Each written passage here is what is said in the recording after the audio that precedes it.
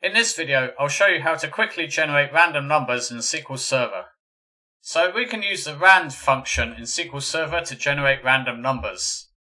And you see, every time I call it, it generates a different random number.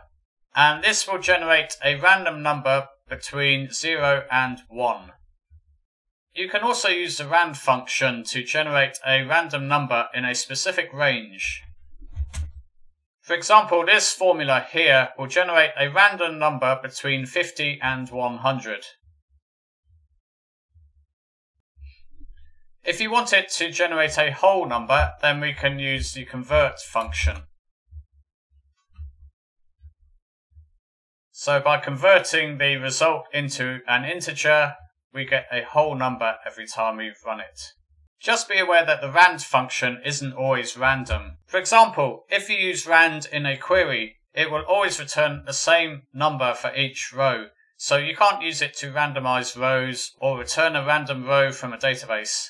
If you want to randomly order database rows, then check the description below because I have another video that shows you how to achieve this.